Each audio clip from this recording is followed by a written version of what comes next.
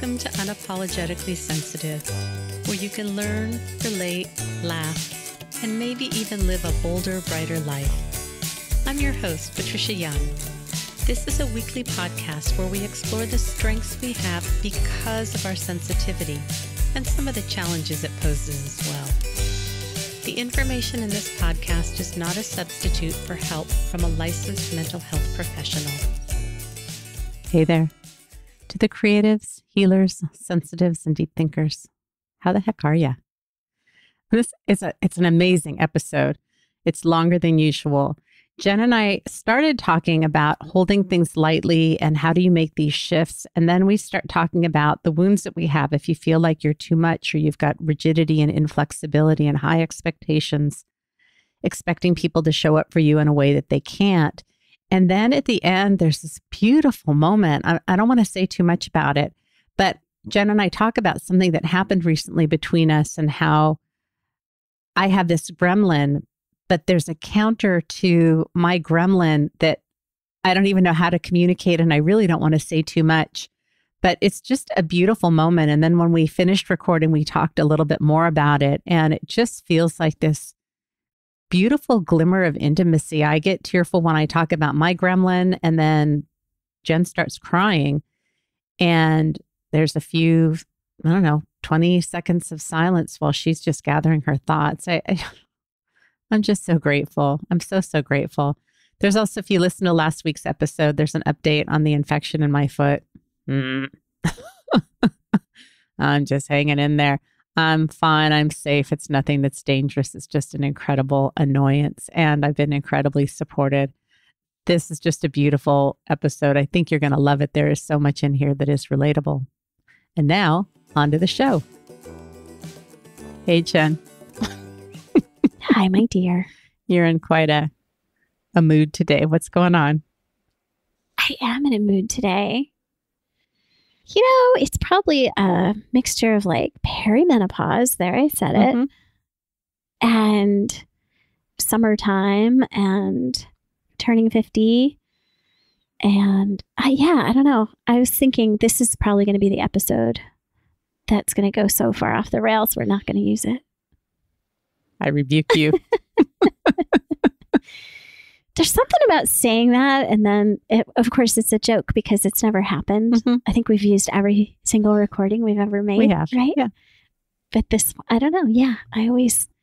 It's almost like some weird reverse security blanket for me or something. No, I understand that because for me, if there's the pressure of this, I have to do this right. It has to be okay. We have to be able to get this out. That's a lot of pressure. And for me, if I'm like, if we have to scrap it, we scrap it. Then there's no expectation. The bar is lowered and it allows me to show up really authentically. I've had to do this with taking rolling off the table, or when I was doing kayak surfing, that one day I'm like, I'm not going to do it today. I'm just not. And I think in order to be able to fully say yes, you have to fully be able to say no. And I think that's what this process is about. And when people don't understand it, they think that you're giving up. And it's like, no, I'm just giving myself permission to show up however I show up. Yes. Yeah. 1,000%. Yeah. I love that paradox. It is a little bit of a paradox. It is. But it works a lot for me and it's going to be working today. How about you, my dear? How are you? We should rename the podcast. We'll just call it like Two Grumpy Ladies. Two Grumpy Women. The infection in my foot is not healing as I would have anticipated. And I talked about it last week, and I went to the doctor Thursday, got on new meds. On Friday, I had some not so great side effects from the meds. So I messaged the doctor. They wanted to see me, which I thought was a total waste of time. I asked my husband to go with me, and I'm glad he did. They wanted me to go straight to the emergency room, which I was not happy about. And I talked to Soup Jean about this and decided it was a Friday night at 5:30. And I'm like, I am not going to sit in an emergency room all night. So because I wake up in the middle Friday night. Yeah. And with an emergency room full of sick people, which I'm there for my foot, I'm not sick and I don't want to catch anything. So because I wake in the middle of the night, I just decided I got everything ready that I needed. And when I woke up in the middle of the night, I got up and got dressed and went to the ER at 12:31 in the morning and was there till 5:30. They did a CT scan. They looked at my foot. they gave me a new antibiotic if I needed one. I decided to stick with the one that I had. And then I got relief for like a day, and my foot's hurting again. And so I'm just feeling frustrated. And not moving is starting to get to me. The first week I was like, okay, I can deal with this. And then with the setback starting last Thursday, I'm feeling grumpy and my body needs the movement. My soul needs the movement. And I find that I'm irritable and I just don't have that resiliency. And I have to say, people have been so sweet. I have a swimming group and they swam on Saturday, and one of them texted me, "We're outside your house." And this is the morning I get back from the ER. And so I went out there, "How are you?" "I just got back from the ER. We're coming in." People have been calling me and asking if they can stop by, if they can bring me things. I mean, people have been incredibly sweet. Pat, who I paddle with, he's, texted me twice. We've had a phone call. He sent me a picture of a big sea lion. He says, "The boy misses you." So Aww, I'm feeling incredibly loved and cared for and supported. And it's just challenging. And I need to either go back to the doctor or figure it out. I've been taking pictures of my foot compulsively twice a day, comparing, is it looking better? Is it not looking better? And I think my body is just slow to heal. So it's been hard. And my husband's wearing a heart monitor for 2 weeks. And yesterday, my son and his girlfriend's brother are here, and they decided to go to the pool. And then Steve realized that he couldn't go to the pool because he can't get the heart monitor wet. And my compassionate response was, "Aha."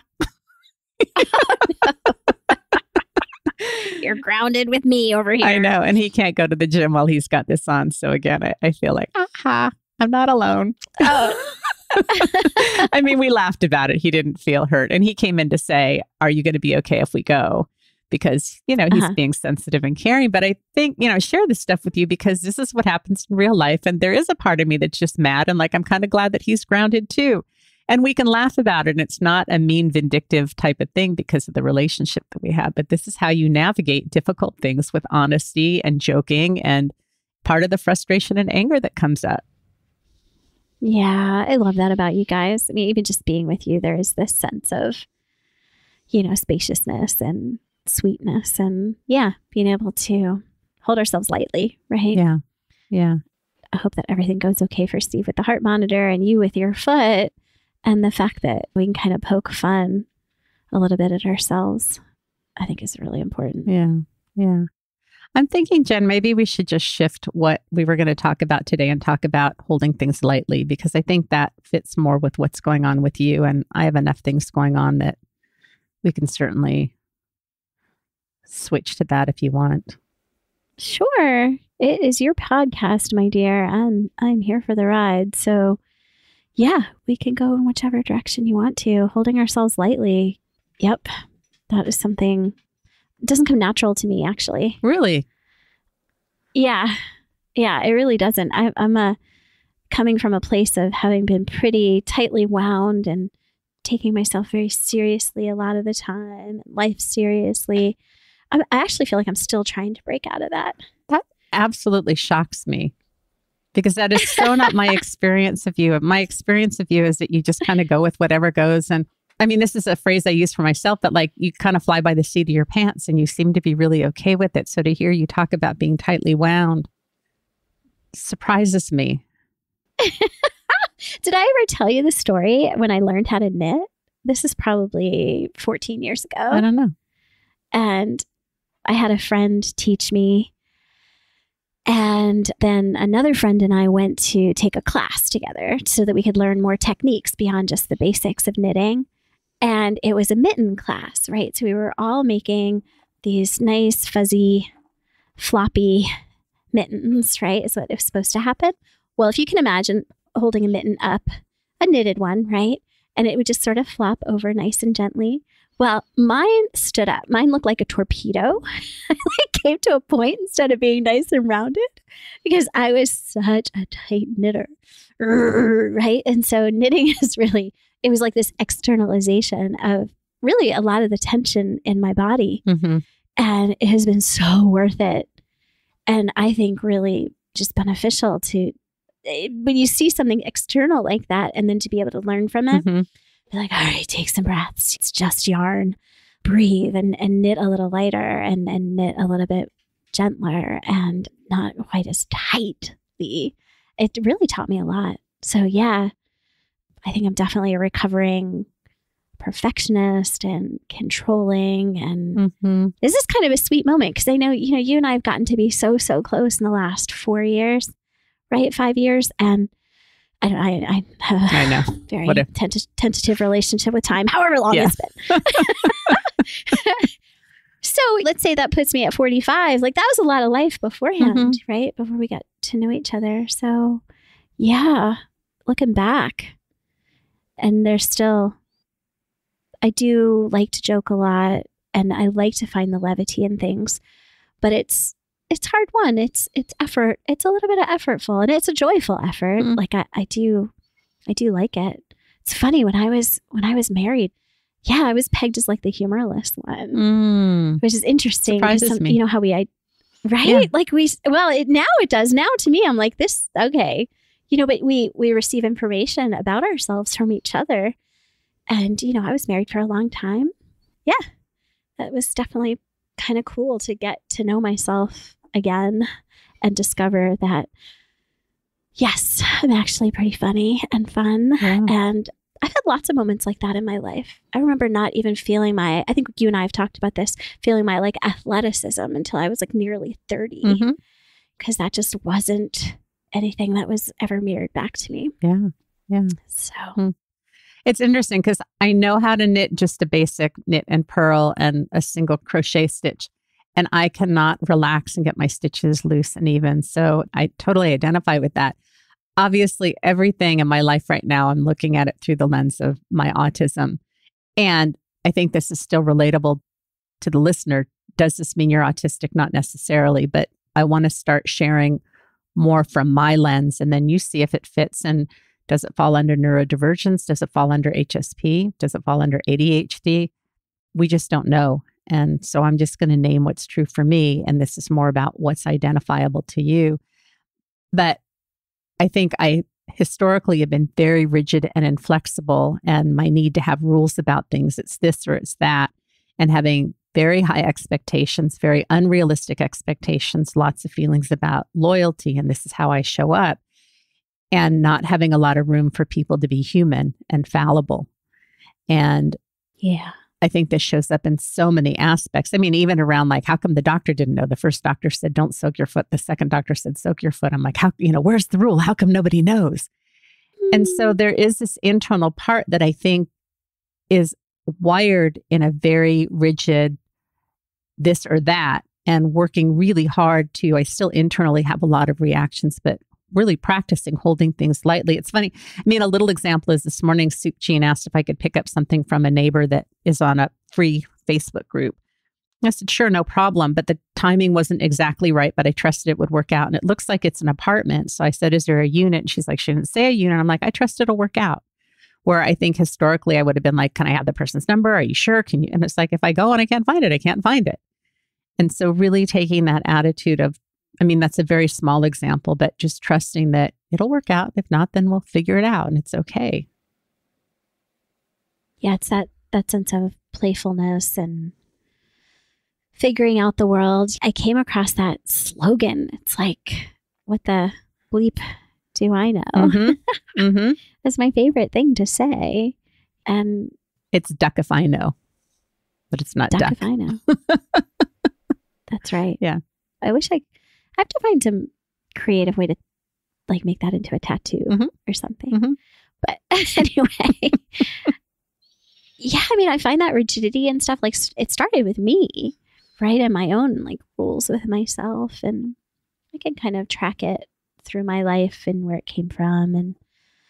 But yeah, I think it's been a really big gift to be able to bring in that sense. And I do think there's a playful and creative element to it, right? It's trusting that you can walk through the world and meet the people in it or the buildings in it and just figure stuff out in a really open and creative way. Of course, my brain's going right to Gabor Mate's 4 things, and it's the 4th. It's like children's need for unstructured play so that it doesn't become so literally rule bound, right? Like take this ball, put it in that basket or net. Not that I have anything against sports. Those are great for certain things. But then so is, let's just mess around and find out what happens. Right. Well, I think that what goes along with this personality, I don't know how else to frame it. Personality type isn't the right word. But if you're someone who wants things to be a certain way, expects things to be a certain way, has an idea of how people should show up, my experience is there's also this belief of over responsibility, over functioning. Who I am isn't okay. Everything I do has to be right. And if I plan and prepare everything right, then I have control over the outcome. And so if you follow that paradigm, what that would mean is then I'm responsible when I go to pick up this thing, that if I can't find it, I have to figure out where it is, as opposed to I went and I couldn't figure it out. So now what? To say back to Soup Gene, now what do you want to do? And I think that when we are not seen and heard for who we are, I've been talking with a number of clients really have that wound of too much and are very productive in their lives, get a lot of stuff done, but really overfunction and hustle for their sense of self-worth. Because when we were just being who we were, our parents or caregivers didn't have the capacity for us to just be loud, questioning, curious, talkative children. And we got the message that how we show up fundamentally is flawed, and we learn to edit ourselves and make ourselves small. But that fear of always being too much and having to figure things out and doing things right, that there's never a place to rest and relax in who we are. And do we just have value and worth for being? And that overfunctioning and over responsibility, I think, ties in with that sense of control of wanting everything to work out, because if we can just get everything to work out, then we're on to the next thing that we're trying to overfunction and manage. There's not a place for rest in there. And knowing that who we are is okay, even if we're not doing. Yeah. There's a lot that you just said there. I mean, I do think that it kind of starts in a certain personality. I think like a high conscientiousness, and then like depending on what those early experiences are, and it's also embedded in our language, like fault finding, right? And then that starts to warp into a real deep anxiety, And if it doesn't go, like, is it my fault that I didn't have the apartment number, or I should have known that? Like, how often are we like, oh my God, I should have known that. Right. It's like, why should you have known that if you were never, exposed to something, or you weren't informed? Or it really does break my heart, because I think it's such a profound source of suffering in the world. And if we're talking about early childhood experiences, so many parents, I don't think really know a lot about children and child development. And I think are so anxious, right? And I know I have felt this as a parent, like you're parenting in a fishbowl.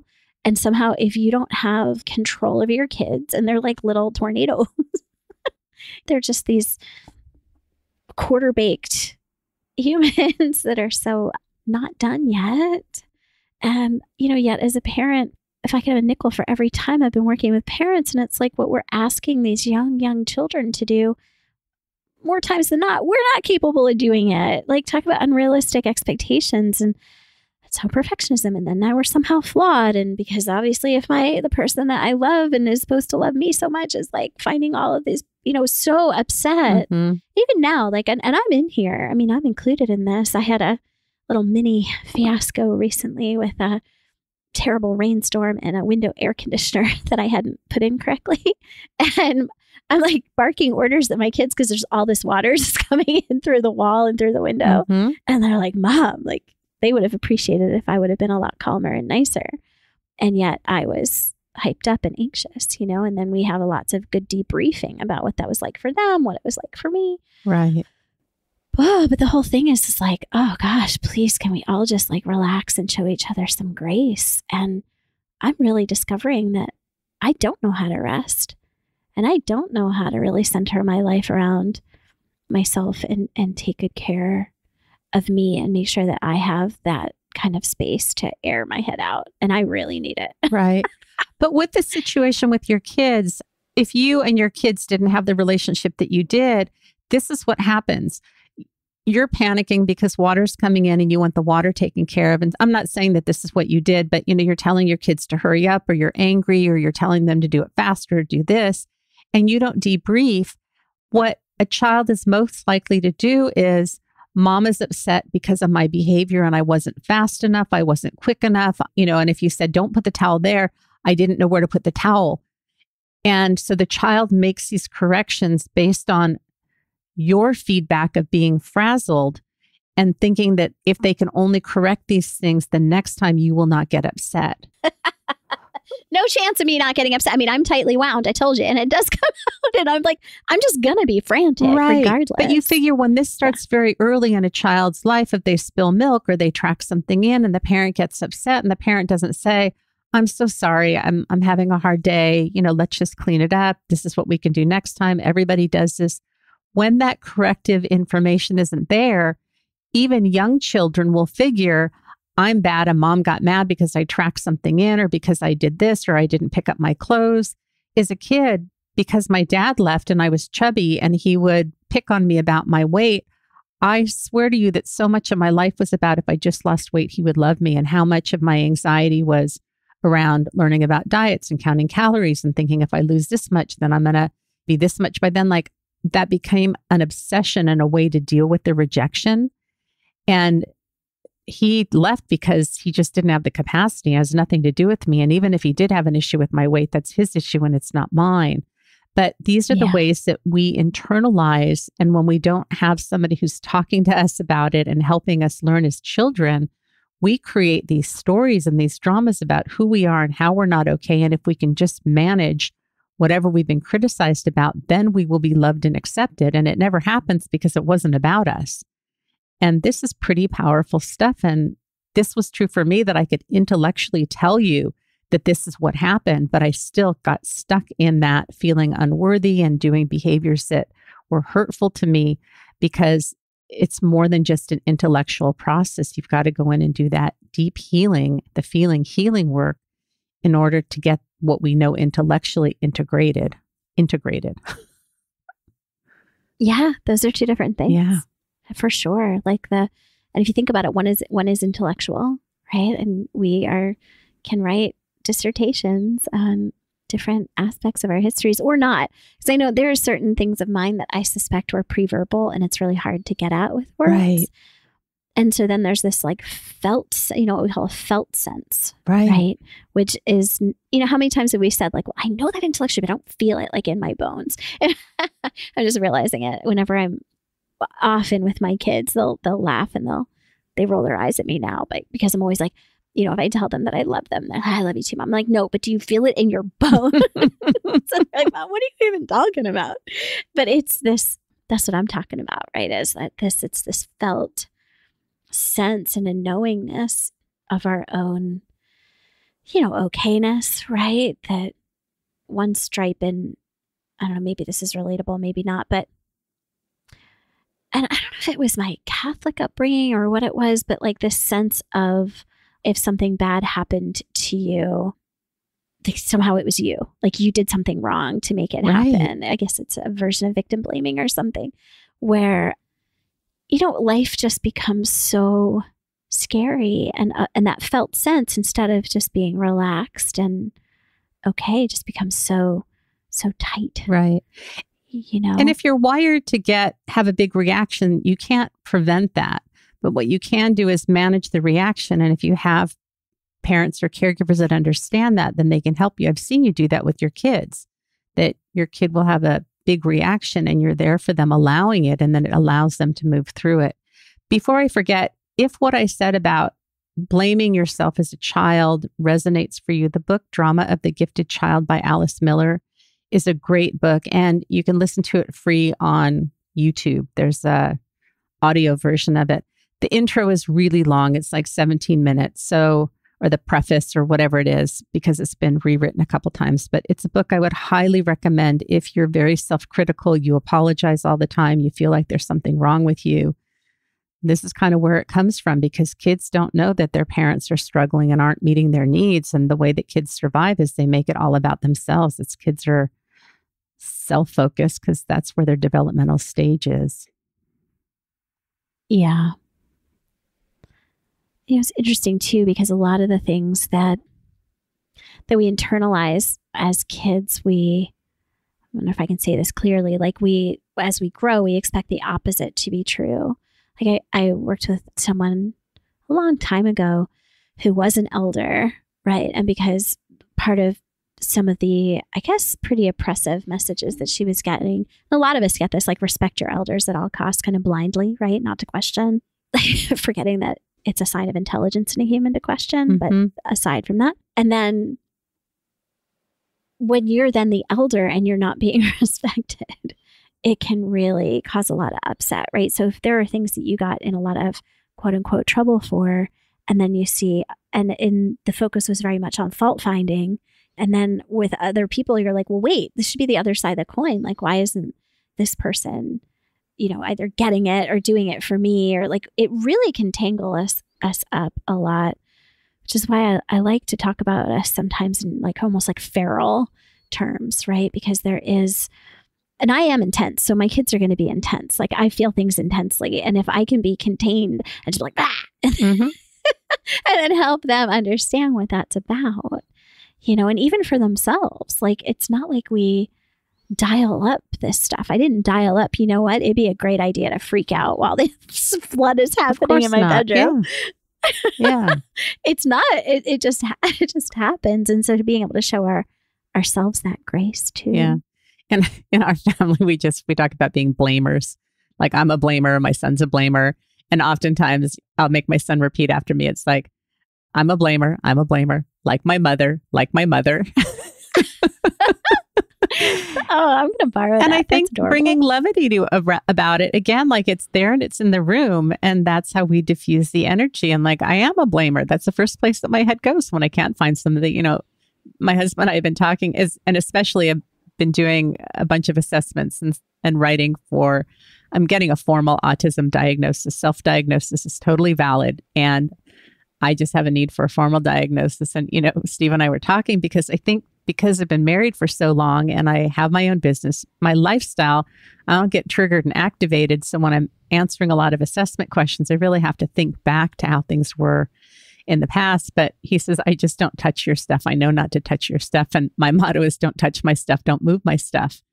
That's really a big one for me because I think it's probably my ADHD that I need to see things as reminders and I need to put things in the same place so I know where things are. And so if you move my stuff or think you're cleaning up and helping me, it bugs me. Or Steve will throw receipts out and then I need the receipt and I can't find it, or I want to check the price on something that like, just don't touch my stuff, don't move my stuff. And I'm a blamer.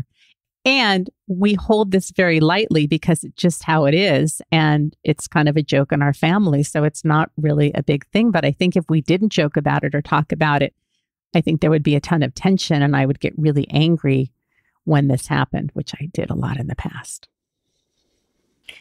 I love that. The bringing it and naming it in the room. I know around my house, what that often looks like is just trying to create some awareness and I would say wisdom around like what's human nature. And sometimes if you overhear some of our discussions, it almost sounds like we're a family of aliens that are talking about, well, that's just customary, or that's in the culture. That's something humans do. And I think it's so helpful. Yeah. To just ease up a little bit, like let ourselves off the hook. Yeah. Yeah. And then at the same time take accountability. There's the paradox, right? Like it's funny how both can be true. And I think what I hear from a lot of people, and this I guess is the rigidity, some rigidity and some rule following too. It's like that if then that applies, like, oh, you go easy on everybody and then like we're going to have chaos. Like everyone's just going to be easy. Nobody's going to take any accountability. And what I love so much about paradox is that both things can equally be true at the exact same time, that we can ease up a bit on ourselves and take accountability. They don't cancel each other out. Yeah, no, I totally agree with you. I was going to say my son, Daniel, and his girlfriend's brother, Logan, are here. And for my birthday, Jen, you sent me a ton of fruit and sweets and cookies and a cake and all this stuff. And there's been so much that I put a lot of it in the freezer. So when I'm ready for it, I'll have it.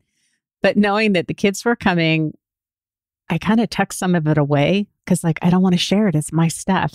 And so I said to the kids last night, there's this and that in the freezer. I said, most of the stuff is out, but I hid some stuff. So if you find stuff that looks like it's hidden, don't eat it because now I'm hiding food. And there is a thing around loss of autonomy with that this is stuff that you sent to me that I want when I want it. And because I'm feeling so inundated, also the antibiotics are like, I'm not wanting sweets and I'm not wanting greasy food. My stomach has just kind of been in uproar and I'm on my second round of antibiotics. So that's part of it. And I want this stuff, like I'm happy to share it, but I have in my mind that you can have a good amount, but I want there to be enough left for me that when I'm ready, I want it to be there. And if you eat what I think is too much or you finish it, I'm going to be upset. And my mom made this great carrot cake for me and we had this big slice left and I just didn't want it. I told Steve to have it. So I'm not saying that I don't share food, but I'm apparently having feelings around what I feel like is mine and what I'm entitled to. And again, we just name it. Yeah. Yes. And I mean, I know I'm feeling like being a mom and how many things I've given up. I'm sure that there's, and willingly and happily, you know, but I'm expecting that rubber band to snap back at some point, like mine. Yeah. Because they're so giving, right? Yeah. And I can understand that. I mean, I've seen your boys. They look like they would need to eat a lot. Yeah. They're beautiful. Yeah. They're really sweet. It's funny. I had something in the house last time that they finished and then they went out and replaced it. And I said, I appreciate it, but ask me because it was something that I wouldn't get again. So again, communicating. And so last night I said, hey, that thing that you got last time you were here is still there. If you want to polish it off, go ahead. And after I said that, I had a little bit of a gremlin about like, ooh, like I felt a little shame about my food stuff. And you know what? I think we all have food stuff and it's okay. And I know lots of moms that hide stuff. So here's the deal. If you take things in the freezer and you save the vegetable bags, I don't do this, but you save the vegetable bags and you put stuff in the vegetable bags, your kids won't find it. It's likely to remain untouched. Oh my gosh, that is so funny. Thanks for the tip. Yeah. I have a drawer. It's funny. We call it the Heidi drawer that, you know, like I put my treats in and nobody likes my treats anyway. So it's not a secret. But I think since you sent me some of this good stuff, I did. I did put some stuff away. I can't always send it. I can't always send it again. No, I have it all. It's all hidden. So, yeah. That was fun. That was fun to do for your birthday. That was amazing. I don't know if I talked about it, but I knew the Instacart order was coming and I came in the office, I think to do some recording or to do something. And I thought it was my mom. I saw somebody moving off the porch. I was still in my pajamas and I went to the front door and it was a guy who had left the groceries and he was walking back to his car and he's like, good morning, Patricia. Like, hello? He says, these are from Jen. I think he said, happy birthday. That's because I was chatting with him. Oh, were you? Yeah. I was like, hey, I'm in Philly and my friend is in San Diego and I can't be there for her birthday. So this is what this is all about. Yeah, he was totally sweet. Oh, really okay. Nice. I didn't know that. So yeah, it was very sweet. Funny. And then there was just all of this stuff. It was just amazing. Just amazing. It was hard to not be able to physically be there. So I thought I was okay about it until the day before. And then all these things happened and But you were so gracious about allowing me to just be disappointed and to really let that part of me when you said like, well, something's coming tomorrow. I'm like, but I want you to bring it. So how is that for you when I tell you I'm disappointed and then I push it a little bit? Because it was a little scary for me. That's the first time I really let myself really feel the disappointment and share it with the person I was disappointed with. You know, it's been such an interesting thing in our relationship. I can still feel tiny bit like how I might have responded years ago, right? Before talking about identifying, pondering and questioning, like, you know, what am I responsible for? You know, showing myself some grace that as a human being, I'm going to disappoint others, honoring my limitations. I'm still working on like allowing myself to have needs without feeling just abject humiliation about that fact. Sure. So that's some healing part.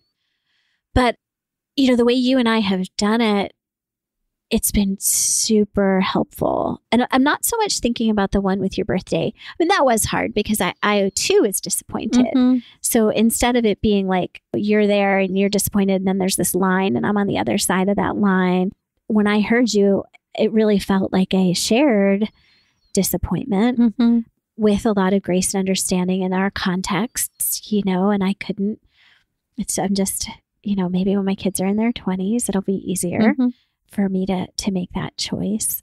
You know what I'm talking about. So where was I going? That one, I wouldn't say it's hard to hear because of the safety that I feel in our friendship, which, and by safety, I mean, I can show up authentically with all of my, whatever you want to call them, bruises, quirks, pain, limitations, and hands down is the safest relationship I've ever been in. And yeah, I know, I really appreciate it. And of course, as I say that and celebrate that, there is this shadow side to that, right? Which is all of the relationships that I'm in where I don't feel safe. And now often that is not about the other person a lot of the time, especially from this core wounding place that I'm talking about. And then of course, some people aren't safe. So both things can be true sometimes.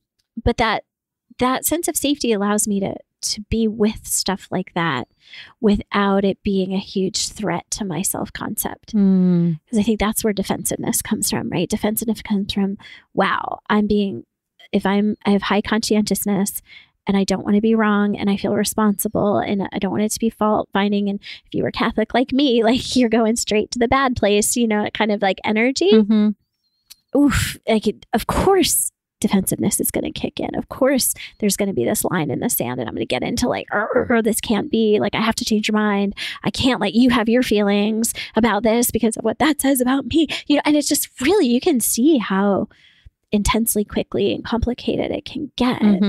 And so in our little crucible here of our friendship, it's really been a beautiful place to just be like, whew, it's okay to be human. It's okay to just all of these things, the sense of okayness, that's really a lot of what the safety is about. And that was hard earned between us. Like I remember the first time I got vulnerable with you and I was like totally ugly crying and was like, okay, I know you're never going to want me on the podcast ever. Yeah. And this was like way before we were doing it routinely. And so it's been a series of becoming vulnerable, taking the risk. And then it started to get kind of interesting. I'm going to say interesting instead. I was going to say fun, but it's like, not that it's an invitation to be a jerk and like push that envelope with you. I'm not about that at all, but just be like, oh, now what's possible? And I think you and I both have experimented with this, what's possible. And then, wow, I feel a gremlin that I'm talking an awful lot, but I wanted to reflect on the more recent time, which I think was just on Sunday, right? Where you were voicing, I think, I don't want to speak for you, but some disappointment. And because of how undefendedly, like, we're able to share things like that, it was so valuable in helping me identify the ways in which I didn't have a lot left over to give you because I hadn't given my own self anything.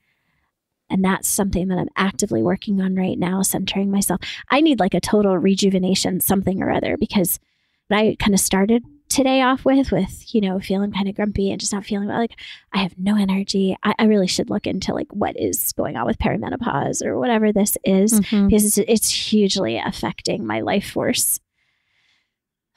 So anyway, when you were telling me about that on Sunday, and I'd be curious to turn it over and hear what that was like for you, it was such a gift again, right? Because there's safety, it's information, and it's said with so much love and gentleness, I guess. Those might not be the exact right words, that it's safe for me to look at it. And not only is it not a threat to my self-concept, it's like, oh, maybe this is something that can inform that, or I can get curious about and learn from. I'm feeling tearful, which I'm okay with. Well, I have a gremlin because historically, I mean, I still do. I think I'm getting much better, but I've had very high and very unrealistic expectations in relationships. And even in our relationship, my gremlin is, I think it's much, much less now. But my gremlin is, how come you never come to me and telling me I disappoint you? Like, how come I'm the one that I'm still doing it? And I struggled on Sunday because, I was in the ER Saturday morning and I was tired and I really wasn't feeling well. And you were so beautiful. You woke up in the middle of the night and texted me. I was in the ER to check on me. we share our locations. So, when your child was in the hospital, I kept watching to see, are you home yet? And you were watching to see where I was. I mean, it's really this beautiful holding. And I just was not up to communicating on Saturday. I just felt yucky. And on Sunday, I felt much better and said, I would love to connect today. And you said, great. And then the day went by. And then that part of me is like, I know you love me. You've been here for me. How can I be upset? How can I be disappointed? And I did feel disappointed. And when you FaceTime me, I really had this thought of like, I don't think I want to pick up the phone. Like, I feel taken advantage of and I want you to appreciate me. And I'm feeling afraid. I don't think I've shared this with you. So are you okay? That's okay. Are you okay? Yeah. Okay. Yeah. And like, I don't want to be available because I want you to treasure me because I want you to value my time, and I didn't feel prioritized. And it's your life and you get to do whatever you want. And I don't have any control, or for me to expect you to prioritize me is like, that's not my stuff. I can have feelings about it. And I did pick up the phone and I did share you, and you thanked me. You thanked me for sharing. So I'm sharing all this because I think that we can go through the whole gamut of, I don't want to, and I'm hurt. And then you thank me, and we had this beautiful conversation, and I needed to be upset for a few minutes. And then like, okay, I don't know what else to do with this. So let's move on. But again, we're just navigating what is real and happening in the moment and letting all of those parts, those hurt parts, those young parts. And then we had a really beautiful connection that you and I were talking, because we were going to talk about friendship today and we took a different course. But I think it's beautiful that we get to model what's possible. I don't know how realistic it is.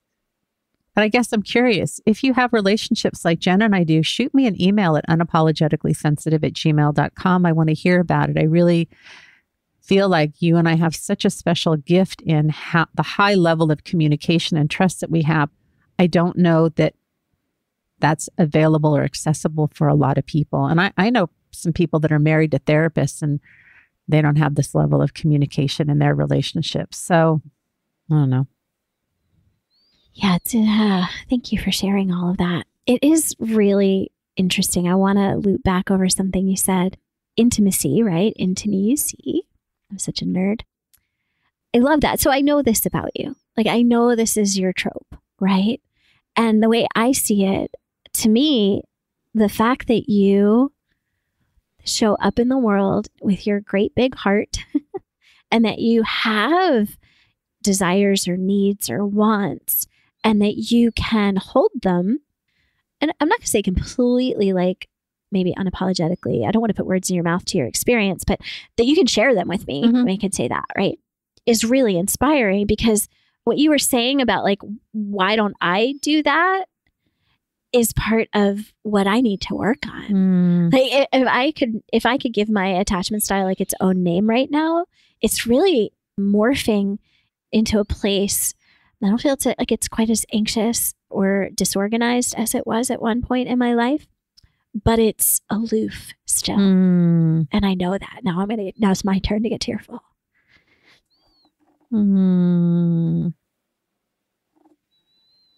I've got you.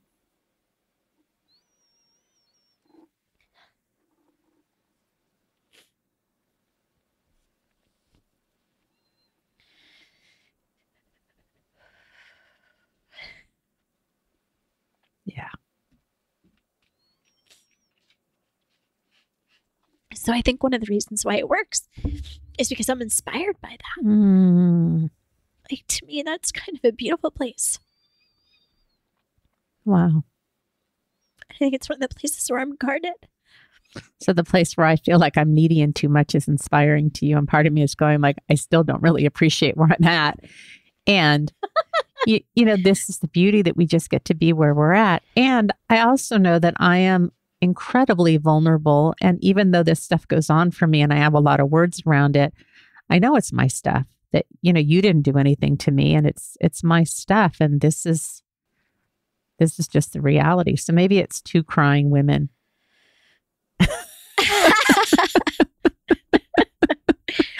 Yeah, we'll have to give a little subtitle at least to this episode, which I was so convinced was going to not be the one. Yeah, no. It's not going to get published. Yeah. Oh my goodness. Yeah.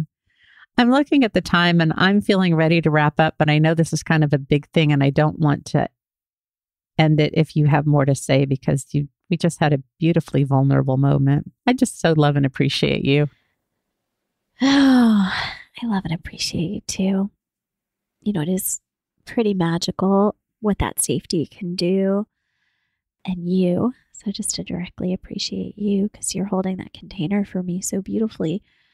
And I just had a little flash of thinking about how I'm not, I guess at this point in midlife, and if you've done a lot of work and a lot of inner work, like you know these things, right? And I'm not sure that I could have had this earlier, sooner than really the last however many years. But no, we should wrap up now. We've gone a little long today. Mm-hmm.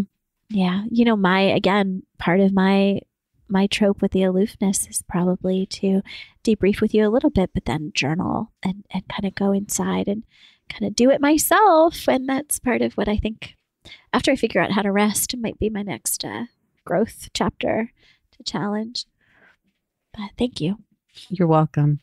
Had you not shared about being aloof, and I think this is really relatable to probably every single one of you listening, how many times have you talked to a partner or friend about how you are and the other person doesn't have the awareness, the insight, the courage, the vulnerability to name what their counterpart is to this? That you could have, Right. Jen, you could have not said anything and I would have walked away going like, yeah, how come I am the person who's always, and you created more intimacy and sharing. Well, because you have a part that's aloof and you're just not where I'm at. And I would say, I don't know, I'd love your thought. Probably 90-95% of the time, we have partners and friends that don't have that awareness or ability to be vulnerable and to risk to share what their part is. It's counter to our part. And so it continues that narrative. And I hate to say it, I really have this belief or this thought that too muchness for me, I don't know that it's ever going to go away. I think at one point it was probably an 8 or a 9 where 10 is over the top. And it probably runs maybe around a 2 or a 3 now. It bumps up and down where it's kind of a low buzzing in the background. And sometimes it goes away and sometimes it comes back and it's very manageable where when it was running really high, I didn't want to even name it because I was sure that people would go like, oh my God, you are so much and this is it. I think people have that fear of if I name it, then that's going to be the end of things. And so even though I struggle with it or it's still present for me, it's gotten so much more manageable. Yeah. Yes. It's funny in IFS, and I know we have to go, but there's this, it's funny, Bruce Hersey will say it's like almost like inner physics. Mm-hmm. So we often have parts that get polarized with other parts, and they're in this seesaw type of relationship. Mm-hmm. And they do kind of fit together. And when we are in a relational, when there's a relational field between two people, often so I'll have a part that may be polarized with your part. Mm-hmm. Right. And so if we can kind of get them to see each other. Mm-hmm. And if we know this about human beings and human nature, then we can really look for it and not be threatened by it. Yeah. Right. And be curious about it. Yeah. So I know I talk about IFS a lot, but it just has so much to offer. Yeah. Well, I'm thinking of a relationship that I have. And if I brought this part to that relationship, that person's part feels criticized and we have not been able to move past it. And so I just don't bring any of my feelings about what happens in the relationship and how I'm feeling that are anything other than positive. I just don't bring them to the relationship because it's an impasse. Well, and it's painful, Yeah. right? It can be very difficult. So I can understand that. And I think, if we were to operationalize, what do I mean by safety in our relationship? It is this sense of curiosity and okayness and confidence in that even if it's painful or it brings up something that's what? That it doesn't need to immediately respond with defensiveness as the only tool. We have other tools at our disposal, such as curiosity, compassion, inquiry. Yeah. And making room for all the parts. Like you and I both said, I'm here for all of it. I'm just in. I'm here for all of it. Yeah. And, we can't necessarily be here for all of it for everybody. So not everyone is going to be that. There's layers of intimacy. Yeah. So, yeah, we're going to keep talking if we don't just pull the plug on this. I know. All right. I love you. I want to bring love you I want to bring too. my knitting to Philly when I come out to see you in October, and I want to practice. Oh, yeah. That'd be awesome. Yeah. I would love that. All right. We will knit. All right. Love you, sweet friend. Love you too, my dear. Bye. So, how was that for you? Was that incredibly touching? I just feel so blessed to not only be in a relationship with Jen, but to be able to share so transparently what goes on between us. She's such a gift. Being able to share it with y'all feels like a gift. I hope that it touches your heart and your soul and shows you what's possible. And really, I would love to hear, shoot me an email if you're in my close Facebook group. Tell me about your relationships. Do y'all have relationships where you really can show up authentically and be met in a way that just feels really held? I'm just curious to know how possible this is for lots of people. Anyways, if you're interested in working with Jen, you can reach out to her at jen@heartfulnessconsulting.com. If you're interested in working with me, I love sending people to my website, unapologeticallysensitive.com. If any of the things that we talked about today are things that you struggle with, I don't talk about this very much, but I have a handful of therapists as clients. I love working with therapists. I'm very, very, very, very slowly updating my website. And I'm going to put something on there that I do work with therapists and love working with therapists. But if you're struggling with things, I think just being human means we're going to struggle. And if you want to learn how to manage things a little bit better, get some tools, get some support, learn how to thrive, I would love to be able to help you. And I know Jen would too. I think that's all I have. Remember, sensitivity is nothing to apologize for. It's how your brain is wired. You have a right to show up in the world feeling like too much, feeling needy, wanting connection, not wanting connection. It's okay if people don't like you. It's okay if people don't understand you, if they don't get you. It's okay if you ask questions. It's okay if you're pedantic. It's okay if you don't know what you're feeling, or if you feel too much, or you feel everything. However you show up in the world is fine. If you're hustling for your sense of value and self-worth and you really don't believe that you just have value just for the sake of being you, that's okay too. That all parts of you are welcome.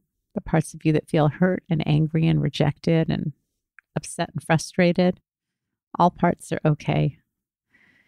I think that's all I have. Have a blessed day.